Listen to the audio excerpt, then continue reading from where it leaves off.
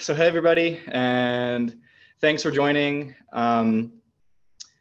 We've got, I think, almost or maybe even over 40 people on the call. So it's a little sad to have this culminating event not be in person, but I think this is more than would have been able to attend otherwise. So that's a bit of a silver lining.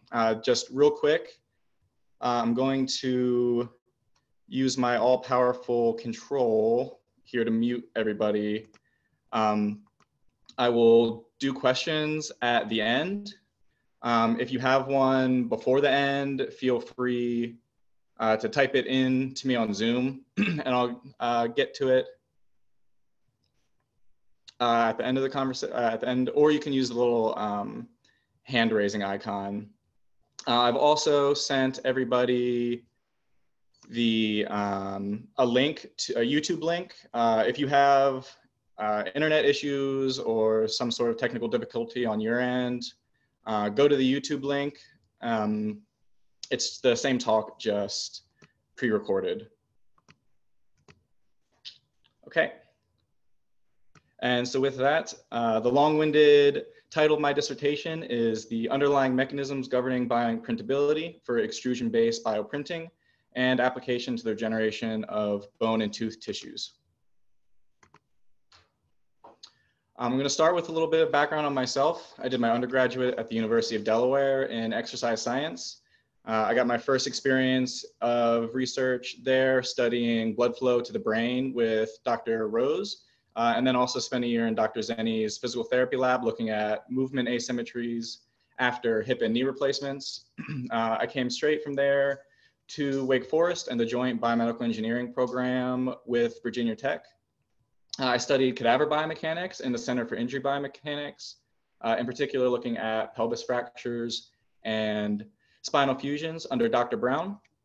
In addition to my graduate studies, I've been fortunate enough to have been funded by Wake Forest Innovations, which is our technology transfer office. And through them, I've worked on the design and commercialization of novel medical device inventions over the last 5.5 years. After my master's thesis, I began work here at the Wake Forest Institute for Regenerative Medicine under Dr. Sang-Jin Lee, and that research is what I'm going to cover today. So this is a slide that's very stereotypical for our field, but I think it does a really great job of underscoring the magnitude of what's at stake here. There's an enormous gap between the number of people on the organ transplantation list and the number of donors. We've become increasingly talented at keeping very sick people alive for extended periods of time, but our talent for dying prematurely, fortunately, has remained relatively stable. There's also a great need for tissues not captured on this list because they aren't typically transplanted, such as bone, cartilage, skin, etc. Regenerative medicine is a translational field of science with the ultimate goal of generating or regenerating tissues and organs. In addition to transplantation, these technologies have also been used to create high throughput mini organoids, which can be used to study both normal and pathological physiology.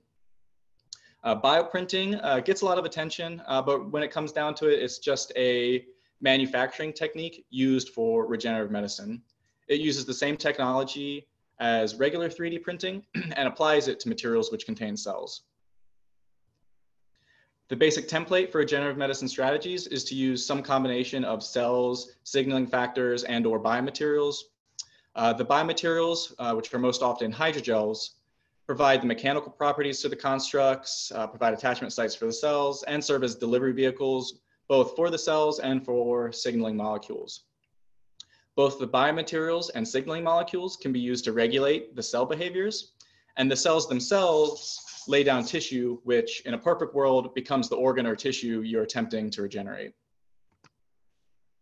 For bioprinting specifically, the combination of these materials are called bioinks. The main limiting factor to bioprinting technology is the lack of bioinks which are available for use. And this really shouldn't come as a surprise because we really ask a lot of our bioinks. 3D printing is a complex process and places the material under some extreme circumstances. And after that, our materials still need to perform long-term with cells, which can be highly sensitive. In general, we can take the requirements we place on our bioinks and categorize them into one of two categories: their biological properties and their printability. In general, biological properties are what happen after printing. This can be either in vitro cell culture or after implantation in vivo.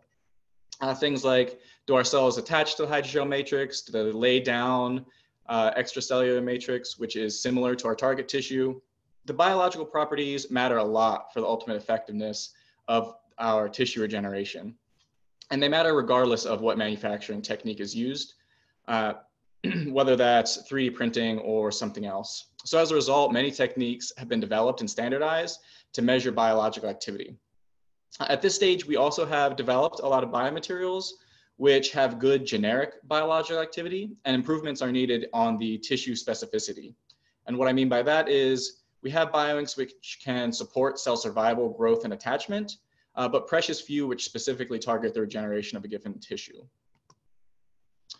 On the other hand, printability refers to the performance of the bioink during the printing process itself.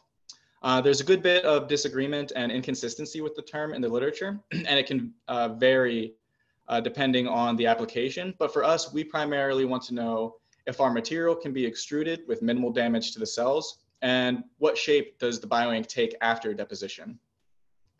Unlike biological properties, very few methods have been developed to analyze bioink printability. However, in both cases, we have a very limited understanding of what drives printability and biological properties. We've done a variety of work over the last 4 years looking at the printability and biological activity of our bioinks, with the ultimate goal being to improve the bioinks we have available for use in bioprinting. The first of which is to develop a methodology for assessing bioink printability. And this work spanned several different projects, including the first 3 of which I'll cover today. We also use this method to study some of the underlying factors which impact printability. And lastly, we've developed bioinks with tissue-specific bioactivity, and I'll present an application of that to bone and tooth tissue regeneration. So our first study is entitled Optimization of Gelatin-Alginate Composite Bioink Printability using Rheological Parameters, a Systematic Approach, and it has been published in Biofabrication. In this study, we wanted to investigate how the mechanical properties of a bioink affect its printability. Bioinks are viscoelastic materials, which means they have both viscous and elastic components, both of which can be measured on a rheometer through a process that's referred to as rheology. The elastic component is measured as the storage modulus and represented by G prime. This can be thought of as the solid-like behavior of the bioink. When a force is applied, that energy is stored and returned once the force is removed. The viscous component of a bioink is referred to as the loss modulus, denoted by G double prime. This is the liquid-like component of the bioink. When a force is applied, the energy is dissipated and lost. Most bioink characterizations focus on storage modulus, while loss modulus is often overlooked. Further, the ratio between the two is referred to as the tan delta, and this also has not been examined with respect to printability. We use gelatin and alginate, 2 common hydrogels used in bioprinting, as our model materials for the study. Alone, the materials demonstrate complementary characteristics. As gelatin concentration increases, its storage modulus increases dramatically, with little to no loss modulus. Alginate, on the other hand, actually has a higher loss modulus than storage modulus, both of which increase with increasing concentration. So by combining the 2 of these, we can get a range of different bioinks which all have similar storage moduli, but range dramatically in their loss moduli and therefore also their tan delta. First, we looked at the extrudability of the materials, which has major implications for total print time and the viability of cells. We used a wide range of combinations of gelatin and alginate for this experiment, not just the storage modulus controlled combinations. And what we see here is that storage modulus and loss modulus are both related to the pressure required to achieve a given flow rate. In fact, when we fit a model to this data using a first order interactive equation, we see that both storage modulus and loss modulus contribute to extrusion pressure, with loss modulus contributing slightly more for this data set, and the interaction term between the two having almost no effect. In fact, when we remove this interaction term, the fit of our data actually improves, which indicates to us that the contributions of storage modulus and loss modulus to extrudability are independent of one another. We also developed two methods to look at the filament uniformity and shape fidelity of our bioinks using the storage modulus controlled concentrations, and we see clear trends with tan delta. We measured uniformity as the perimeter of a single filament normalized by its length. So a uniformity ratio of 1 would indicate perfect uniformity. And we see as tan delta decreases, the uniformity decreases with a transition occurring somewhere in this 0.27 to 0.43 range. We also measured shape fidelity. We did this by printing a 5-layer tubular structure and measuring its height. So as height decreased, this indicates the shape fidelity decreased because the filaments collapsed after deposition. And again, we see a trend with tan delta, although this time in the opposite direction. A higher tan delta resulted in decreased shape fidelity with the transition occurring in this 0.27, 0.43 range.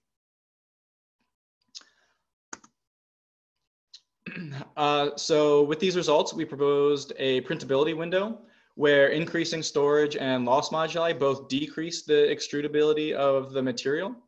And then further, we bound this printability window on the lower end with tan delta, which results in non-uniform filaments, and on the upper end, which results in poor shape fidelity. But of course, when we try to apply this window to other bioinks, it failed completely. And tan delta predicted neither the uniformity nor the shape fidelity of other bioinks besides our gelatin and alginate combinations. So ultimately, we're forced to be a bit narrow in our conclusions. Our results definitely show pretty clearly that both storage and loss modulus contribute independently to extrudability, and that we see better shape fidelity with low tan delta and better filament uniformity with high tan delta. But as far as specific ranges, these results only apply to gelatin-alginate formulations. While we're hoping to cover more broad findings, as often is with science, we are left with several interesting questions instead as a consolation prize. Namely, if it's not tan delta, what are the rheological factors governing printability? We also wanted to know if we can improve upon our novel printability measurements and what other non-rheological factors might be at play. So we've taken our first step into developing our methodology, as well as examining rheology as a factor which impacts printability. Next, we're going to develop this methodology a little bit further and examine the effects of printing conditions and cell concentrations. So this study is tentatively titled The Influence of Printing Parameters and Cell Concentration on Bioink Printing Outcomes, and we plan to submit for publication soon. For this study, we used a combination of Gellan Gum and gelatin methacrylate bioink. Gelatin methacrylate can also be referred to as GelMA. First, we tested this bioink using a testing matrix of different flow rates and feed rates on the bioprinter and evaluated these outcomes using the same 5-layer tube structure as before and an additional crosshatch structure. One of the key additions to this study is that we automated our image analysis process using a MATLAB software rather than making each measurement manually like we did for the first study. For experiments in cell density, we added MS1 fibroblast cells at varying concentrations and also conducted rheology. And then we also evaluated their printability with the same methodology. The printing conditions that one uses are critically important to the end result in bioprinting applications. These can affect everything from the total print time to the cell viability to the final shape and size of your structures. However, most often these are just chosen by trial and error or personal experience. Researchers rarely take an optimization approach to the printing conditions, and very few attempts have been made to model the effect of printing conditions on final printing outcomes. The studies which have been done on this area only look at very simple measures, such as single filament height and width. But in application, we print much more complex structures in this.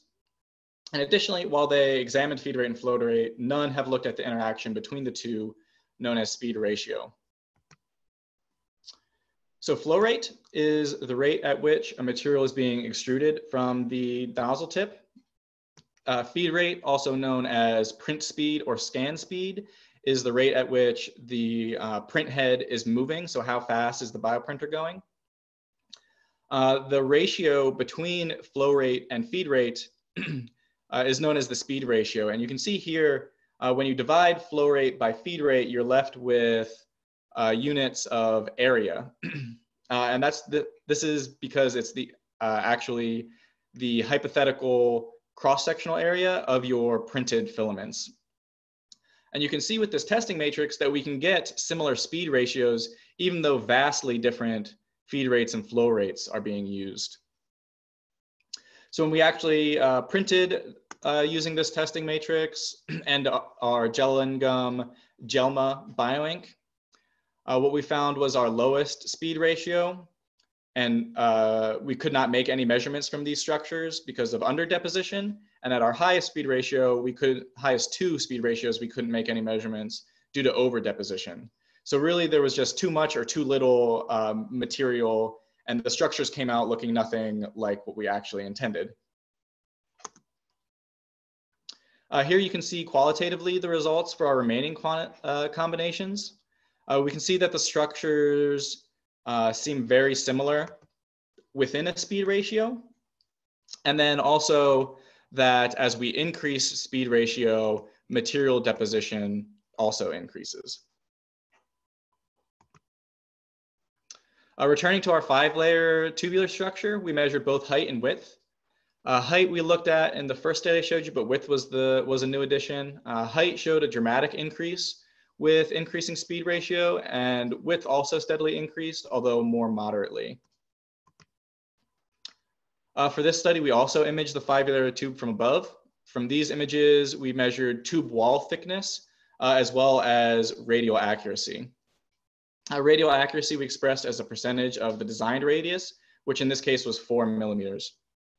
Between speed ratios, radial accuracy changed very little, remaining between 95 and 98%, which amounts to only 0.12 millimeters.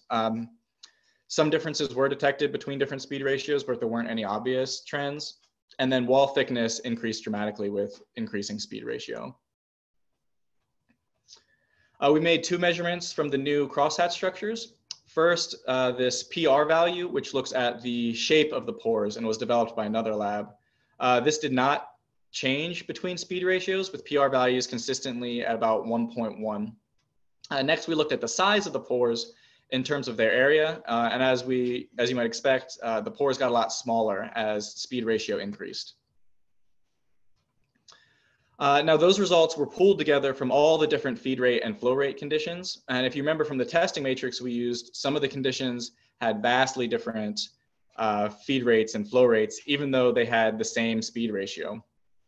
So we wanted to look within the speed ratios to see if feed rate and flow rate had any independent effects.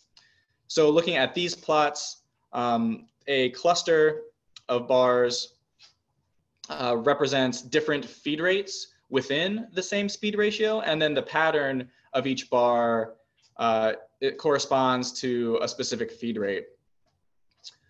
We see here that the trends hold across speed ratios, but really within a speed ratio,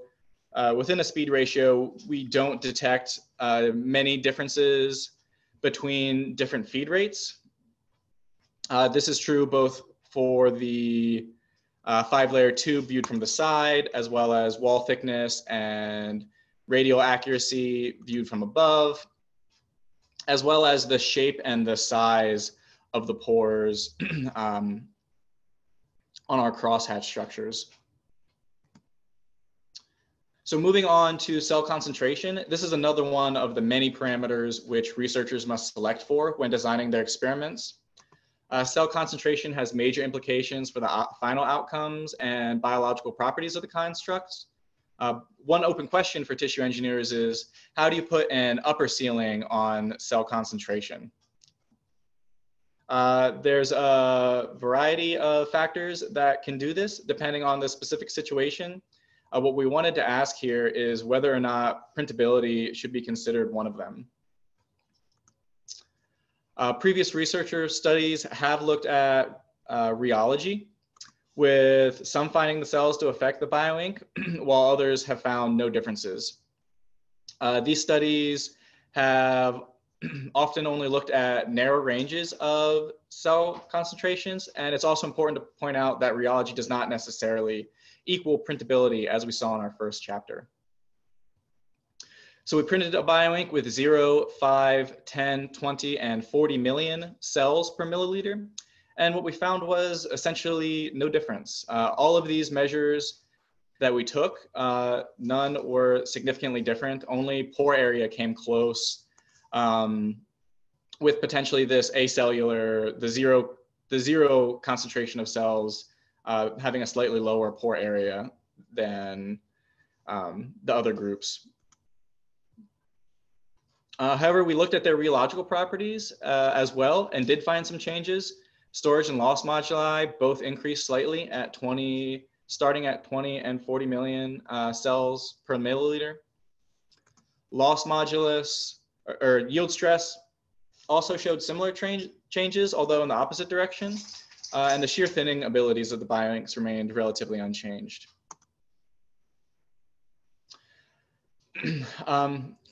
So what can we take away from all this? First off, speed ratio dominated the printing dimensions. This is largely something we could have predicted intuitively, but sometimes it's good to test your assumptions. And we also now have quantitative data for more complex shapes to show this than we did before. It's also important to note that despite the dominating effect of speed ratio, it's rarely reported in the literature. So typically researchers will report pressure and feed rate, but this data shows that including flow rate and or speed ratio would be really helpful when attempting to reproduce the results from others. We also saw that within speed ratio, feed rate had very little effect. This conclusion seems likely to apply to other bioinks, but caution should be used in this case as we only tested a single model bioink, our GelLan Gum GelMA formulation. We also shouldn't ignore that we did statistically detect some differences. These could have been the results of variation in our bioink or measurement technique, which we need to look into further, but they also could represent true effects. Lastly, 2 of our measures were largely unaffected by feed rate, flow rate, and speed ratio. Because of this, radial accuracy and PR value might prove to be particularly good measures of material properties instead. With cell concentration, we saw no effect on printing outcomes. Our findings are again limited to our GelMA-Gellan Gum formulation, as well as to cell concentrations at or below 40 million cells per milliliter. A very recently published study, the results seen here, suggest that cell concentration can affect printing outcomes in a collagen solution, but it seems reasonable to expect that the cells might affect printing outcomes in weak ungelled bioinks, such as the one used in this study, but that these effects are drowned out by the relative contributions of the hydrogel in stronger pre-gelled bioinks, such as the one used in this study. Rheologically, we did find differences between our bioinks, although they were relatively minor. And to me, this says simply that rheology is a more sensitive measure than our crosshatch or 5-layer tube structures. And so ultimately, what these findings indicate is that at least for pre-gelled bioinks, printability is not likely a limiting factor when selecting which cell concentration to use. Okay, so we've just made some minor improvements to our printability assessments. Namely, we've added a few measures and automated our image analysis process using a MATLAB software. We also took a look at feed rate, flow rate, speed ratio, and cell concentration and to see how they affected our printing outcomes. Now we're going to bring it all together with a fully fledged artifact to assess printability. And we're going to take another stab at how the rheology relates to these outcomes. This study is also planned for publication soon and is tentatively titled An Exploratory Study on the Relationships Between Rheological Properties and Printability Using a Novel Bioink-Specific Artifact. So not many techniques have been developed to measure printability. In fact, this slide is pretty comprehensive, and each of these techniques have been developed recently. The main problems we have here are that each of these measures only test the bioink in a very narrow way. We don't need our bioinks to do one of these things. We need them to be able to do all of them. The other problem is a lack of standardization. So far, most of these techniques haven't been adopted across different research groups, which makes cross-study comparisons very difficult. Other types of 3D printing have already tackled this issue, with what is called an artifact. So an artifact takes several commonly used or difficult to create features and combines them into a single print in order to test the printer or the material. The image here is an artifact from NIST and is an excellent example of how far behind our bioinks are compared to the rest of 3D printing. So we would fail miserably if we tried to print this structure with our bioinks. So for this study, we've taken this same concept and dumbed it down a little bit to make it bioink specific. So we've talked about rheology a little bit previously, but it's worth noting that this is the primary way we characterize the flow behaviors of materials. In an ideal world, we would be able to use the characteristics measured by rheology to predict our printing outcomes. And several studies have tried to do this, and many different rheological measures have been implicated, including a bioink's viscosity, shear thinning abilities, storage modulus, loss modulus, yield stress, tan delta, and various measures of a bioink's recovery ability. And part of the problem here is that it's not possible to modify one of these factors alone. We can modify our bioinks in various ways, but changing one almost always results in changes to others. And this is likely why previous experiments have been inconclusive, including the study which I presented first today. Most simply take a single model bioink and relate a single rheological measure to a single measure of printability. And the results, therefore, are only able to identify part of the picture and tend not to be applicable to other bioinks. So for this study, we wanted to catch a much wider net. We've looked at 7 different bioinks. These were chosen in order to capture the full range of possible behaviors and outcomes. We've tested each of them both on the rheometer and the bioprinter. But in this case, we've looked at both of these extensively, fully capturing both their rheological behaviors and printing outcomes. So here is a list of all the outcomes that we've measured for the artifact. I'm happy to talk about them in more detail if people are interested, but we aren't going to cover all of the measurements today in the interest of time. You can see the 5-layer tubular structure makes a reappearance, as well as our crosshatch structure. Sorry, the laser pointer is really delayed. And for this study, we've also added a 4-angle turn accuracy and an overhang collapse structure, both of which I'll talk about in more detail when we get to them. So here's a first look at the wide range of diverse outcomes captured by this group of bioinks. GelMA-Gellan Gum here serves as our non-uniform bioink. 40% pluronic serves as our gold standard bioink, which is known to have really good printability. Then we have decreasing degrees of shape fidelity with Lapinite RD, Lapinite EP, 7% alginate, and finally very poor bioinks in 8% methylcellulose and 3% hyaluronic acid. And while we can see the differences from these images, the results are also borne out in our quantitative data. Our best bioinks showed tube heights, which were higher and more similar to the designed height, as well as lower tube widths. They showed wall thicknesses, which were lower, as well as higher radial accuracies. They also showed pores which were larger and square shaped. For turn accuracy, we printed bioinks with subsequently smaller and smaller turn angles, starting at 125 degrees to 90 to 55 to 20 degrees. We also used this longest single filament segment for single filament analysis.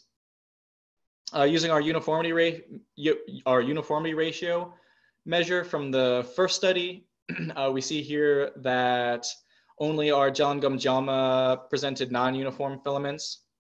Also, most of the bioinks showed relatively low errors for each turn, with error increasing with decreasing shape fidelity. And our worst bioinks, 8% methylcellulose and 3% hyaluronic acid, not even being able to be measured.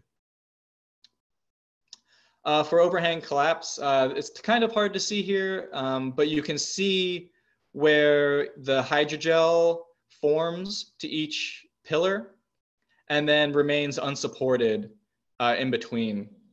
So we printed these filaments across narrower and narrower gaps, starting at 16 millimeters, 8 millimeters, 4, 2, and 1 millimeters. Our best bioinks showed the least amount of deflection. Also interestingly, the overhang collapse structure was really useful for distinguishing between different bioinks at the highest or at the widest gap, which they were able to span successfully. So it wasn't particularly useful if the bioinks failed at a given gap, and it also wasn't particularly useful at the lower gaps because it didn't test the limits of the bioink in a difficult fashion. So moving on to the rheological measures, the first test we did was to look at the shear thinning abilities of each bioink. As expected, all bioinks showed some degree of shear thinning, with our best bioinks, 40% pluronic and Lapinite RD showing the highest viscosities at all shear rates. We can also quantify the degree of shear thinning for each bioink by fitting to this, the power law equation with bioinks with a low N constant showing higher degree of shear thinning. And we also see 40% pluronic and Lapinite RD with the lowest N constant.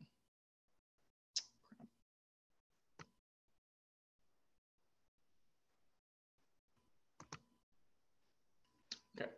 We also looked at storage modulus, loss modulus, and tan delta. The high shape fidelity bioinks both show particularly high storage moduli. Although if we looked at storage modulus alone, you might highly underestimate Gellan Gum GelMA here, which performed admirably, probably closer to pluronic and Lapinite RD than it did Lapinite EP, but it had a lower storage modulus than both Lapinite EP and 7% alginate. Loss modulus generally didn't show any trend with printability for this bioinks, with some really good bioinks, such as 40% pluronic having high loss modulus, Lapinite RD having a medium loss modulus, and Gellan Gum GelMA having almost no loss modulus, despite all showing good printability. Combining the two terms together with tan delta paints a better picture, although if you only used tan delta, you might underestimate 40% pluronic, which had only the third lowest tan delta despite having the best printability as measured by our artifact. You might also overestimate 3% hyaluronic acid, which despite performing similarly to 8% methylcellulose, had a lower tan delta than 7% alginate. Yield stress also tracks well with our printability outcomes, although similar to other measures, there are a few stark exceptions. For one, we might overestimate the difference between 40% pluronic and lapinite RD, which were actually very similar, although here 40% pluronic has over twice the yield stress of lapinite RD. Additionally, we can't measure yield stress for all bioinks. In this study, we defined the yield stress as the point where the storage modulus and loss modulus intersect. And since 7% alginate has a higher loss modulus to begin with, those two never cross over. And we don't get a measure of yield stress, even though the printability outcomes were similar to lapinite EP. And then really starkly, 3% hyaluronic acid had a higher yield stress even than 40% pluronic, despite performing miserably by all artifact measures. Lastly, we looked at recovery. As with other measures, the recovery ability of the bioink tracks well with printability with some exceptions. 40% pluronic and lapinite RD both recover very quickly and near completely, with greater than 90% of their viscosities recovered within 3 seconds. And then in decreasing amounts of recovery, we have 7% alginate, 8% methylcellulose, and 3% hyaluronic acid, which tracks well with our artifact data. However, we'd highly underestimate if we only looked at recovery, Gellan Gum GelMA and lapinite EP, which had the lowest recoveries despite both performing better than 7% alginate on the artifact. So some of the conclusions that we can make from this data, first, with respect to the artifact, I think the results show it to be a really useful tool. It can be printed in only 7 minutes at a typical print speed and only uses 0.4 milliliters of bioink. And both of these numbers are for printing all 4 structures in triplicate. The analysis can be a bit cumbersome since there are so many measures, but we've also automated the image analysis portion of this process and plan to make the software available to researchers for free. We also see that the artifact was very useful in detecting differences between bioinks. Even the bioinks, which seemed very similar, such as 40% pluronic and lapinite RD, as well as lapinite EP and 7% alginate, we were able to detect differences between these bioinks using the artifact. We can also identify quite clearly what the best bioinks look like from our data. The 2 best performing bioinks had a lot in common, including very high shear thinning abilities, high yield stress, high storage modulus, low tan delta, and a recovery behavior, which was both quick and near complete. However, no rheological parameter alone really gave us good insight into the relative printabilities between bioinks. This data outlines the problem of predicting printability a little better. Beyond that, it also clearly demonstrates for the first time that a more holistic view of a bioink rheological properties is needed. It's pretty rare currently to see a bioink characterization published that includes all 4 of these rheology tests, but I think all 4 are necessary if we want to start building rheological models which predict printing outcomes. And this data could potentially serve as a starting point for that task. I also think that the results demonstrate clearly how we cannot yet infer printability from rheological measurements. In a way, while we would have preferred a nice and neatly packaged story about how we can predict printability using rheology, this data actually ends up showing just how important the artifact is for bioink development. So for future work on the assessment methodologies, we plan to repeat our results at Maryland and Rice to show that the artifact is reproducible both with different researchers and on different bioprinters. We also want to formulate a combined printability score to make a simpler, like 1-line result from the artifact. There's several improvements that we want to make to the image analysis software, especially usability, since we plan to provide it to other researchers. We plan to apply the artifact to our own bioink development process.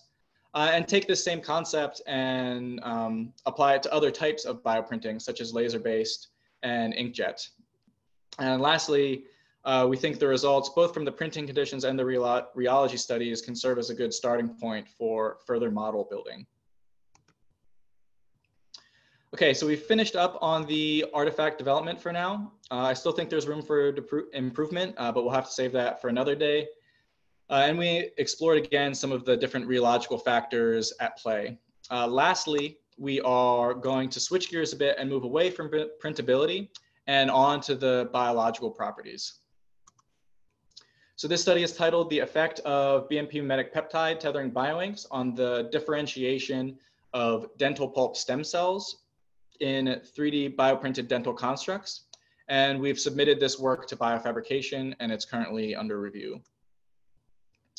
Craniofacial injuries and associated tooth loss are a significant health issue affecting millions of people, both in the US and worldwide. Artificial dental implants are the current gold standard treatment, but these lack many of the properties of natural teeth and have several complications which can result in implant failure. From a regenerative medicine's perspective, bioengineered teeth have been proposed as a potential alternative treatment for tooth loss. And in an attempt to manufacture these bioengineered teeth, researchers have used 3D bioprinting and a wide variety of cell types, biomaterials, and bioactive molecules. Gelatin methacrylate, also known as GelMA, is a hydrogel which can be easily synthesized from naturally derived gelatin.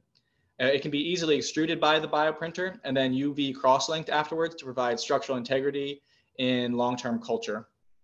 While GelMA does not have the best printability based on our previous experiments, it does have relatively good printability, and more importantly, it has been shown to have very good general biological activity.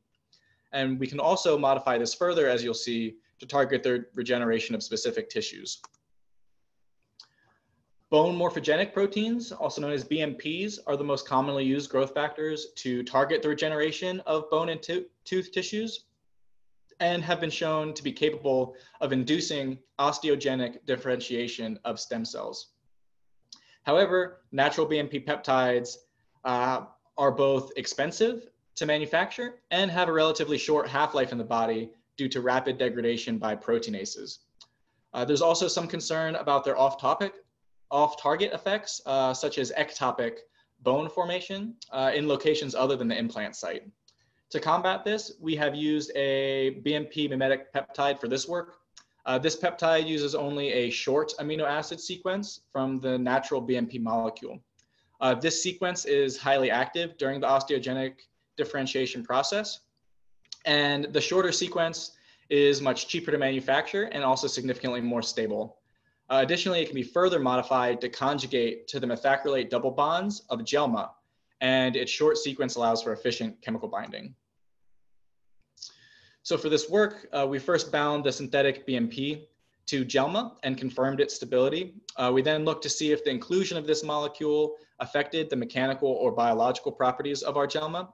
And then lastly, we used human-derived dental pulp stem cells, which we got from wisdom teeth donations, to investigate the ability of BMP mimetic peptide to direct their differentiation. So we confirmed the methacrylation of the GelMA via NMR spectroscopy and used 80% methacrylated GelMA for this work. We looked at the GelMA stability over time by using a fluorescently labeled peptide and measuring the fluorescent intensity over time.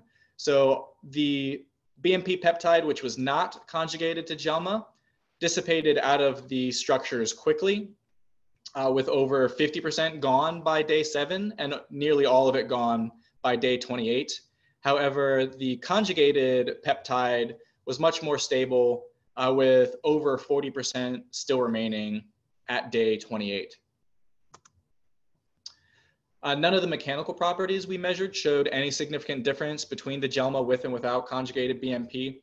The storage modulus and Young's modulus were slightly lower after cross-linking in the BMP GelMA groups, and the swelling ratio was slightly higher, although no statistical differences were detected. We think this might be due to the BMP taking up the same methacrylate double bonds that are used for cross-linking, although a very small percentage of those. We bioprinted the GelMA constructs and cultured them for up to 14 days. We confirmed their viability via live dead assay, and greater than 90% of the cells were alive at all time points for both GelMA only and BMP GelMA groups. Additionally, the cells began to demonstrate a nice healthy spread morphology over time. We also measured proliferation using an Almar blue assay and saw that with no differences between the GelMA and BMP GelMA, that absorbance increased up to 10 days. To investigate the effect of BMP on osteogenic differentiation of the cells, we cultured GelMA and BMP GelMA in either normal or growth osteogenic media. So normal growth media is just the typical media that we use to culture cells, while osteogenic media is a little bit cheating because there's not osteogenic media in the body, but it contains many factors which will push the cells to behave more bone-like in their nature. We also looked at osteogenic media without dexamethasone, which is a key osteogenic factor that is found in osteogenic media. Using H&E staining, we see that our cellularity is good at both 2 and 4 weeks, and that the spread of the cells is maintained at both time points. We also conducted alizarin red staining to look at calcium deposition. So alizarin red stains calcium red, which is a key component of bone matrix.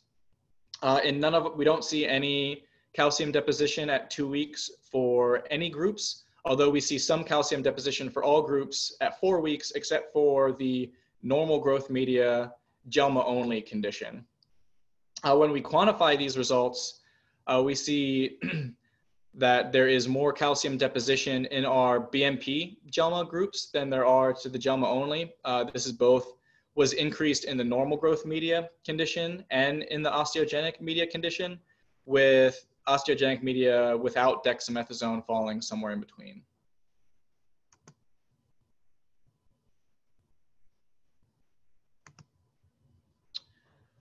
We also conducted immunohistological analysis for key dental and bone markers.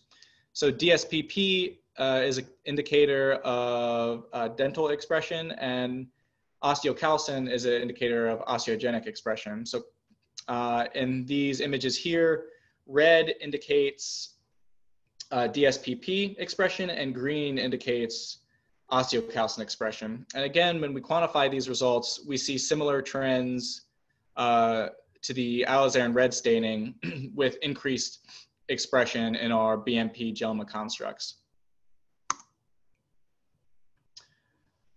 Finally, quantitative real-time PCR was conducted to quantify the relative gene expression of osteogenic markers. RUNX2 here is an early marker of osteogenic differentiation, and this was raised in all of our osteogenic media conditions at 2 weeks, which is before we were able to detect any staining results.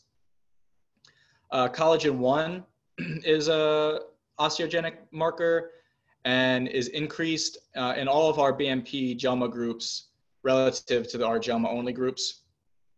Again, osteocalcin shows similar trends as it did to the immunohistochemistry and alizarin red staining, and same with DSPP, which is increased in our BMP GelMA relative to GelMA only groups.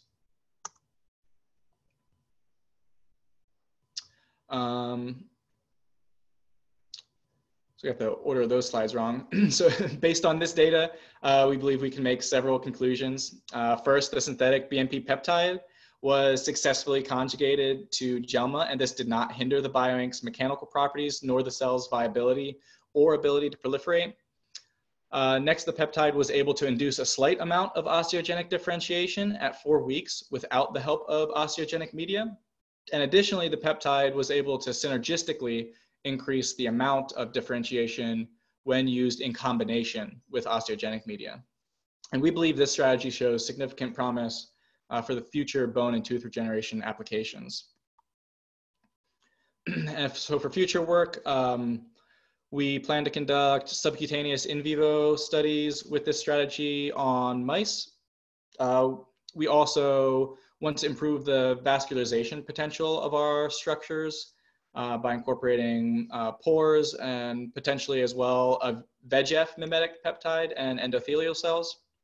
Eventually, these constructs will need to be load-bearing, so we're thinking about incorporating a stronger material such as PCL-TCP. And we're taking this same mimetic tethering peptide strategy and applying it to other tissues such as cartilage with TGF-beta. Okay, so this slide always makes me a little bit sad because even though it was a lot of work, it doesn't look like much when you squeeze it all into a single slide. Through this work, we have taken a multifaceted approach to improve the bioinks available for bioprinting. We've learned that the storage and loss modulus both contribute to a bioink's extrudability, shape fidelity, and uniformity for gelatin-alginate bioinks. We've developed a fully fledged artifact and analysis method to quantify bioink printability, and we've used this artifact at various stages of development to look at the effects of cell density, printing conditions, and bioink rheology. And then lastly, we have improved the biological activity of a GelMA-based bioink by conjugating it with a BMP-peptide to increase the osteogenic differentiation of dental pulp stem cells. I have so many people to thank for this work that it's incredible. My advisor, Dr. Lee, is an awesome boss and an awesome mentor. And I actually enjoyed being his student more and more as time went on, which I think is really saying something because I think most PhD students have the opposite reaction to their advisors. My committee, Doctors Almeida-Porada, Goldstein, Skardal, and Tuohy have also been great. They've been really patient with me and given really great advice. I suspect they have some more of that really great advice waiting for me in a few minutes here. I also owe a lot to Drs. Yu, Atala, Stitzel, and Brown, as well as Ken Russell for bringing me to Wake Forest and providing me with this opportunity in the first place. Pretty much all of this work has been funded by the NIH through the Center for Engineering Complex Tissues. We've had great collaborators across the board as well. Our friends at Rice in Maryland have helped with the artifact development, and a ton of work was done by the bioinformatics department here at Wake, getting the image analysis program off the ground and working. Additionally, the bone tooth project in its entirety was done in collaboration with Dr. Yalek's group at Tufts. And they've been a huge help, especially considering that here at WFIRM, we hadn't had any experience with dental tissues. You might think that I haven't done any work at all by looking at the length of this list, and I'm sure it's not comprehensive, but a lot of my lab mates have helped me at some point along the way. Everything from training me on various lab techniques to informal conversaans about my projects to even working directly on them in some form or another. In particular, Ji-Hoon Park, Brett Gao, and Albert Han deserve shout outs for the work they did directly on a lot of the data I presented today. Ji-Hoon Park for the dental study, Brett Gao, a summer student who worked on the first Printability tan delta study, and then Albert Han, who did a lot of the experiments on the cell concentration and printing conditions. And of course, no PhD defense would be complete without the friends and family melantage. Moving to a new city where I didn't know a single soul was surprisingly difficult for me, and these great people have really made life enjoyable outside of work. I'm surprised how many of them are on the call today, so I'm really glad I included this slide. If you guys haven't fallen asleep yet, thanks for being awesome and for always forgiving me when I've bailed on plans to go work in the lab. And lastly, I'm really grateful for my family. I can't thank them enough. I know they're really proud of me, but if it weren't for them being such great parents and grandparents and siblings, I wouldn't have had this opportunity in the first place. And Allie, you know I'm not much of a declare my love in front of an audience type, but I love you. and thank you for putting up with me even in the dark days of dissertation writing, and also for being the sole object of my quarantine restlessness.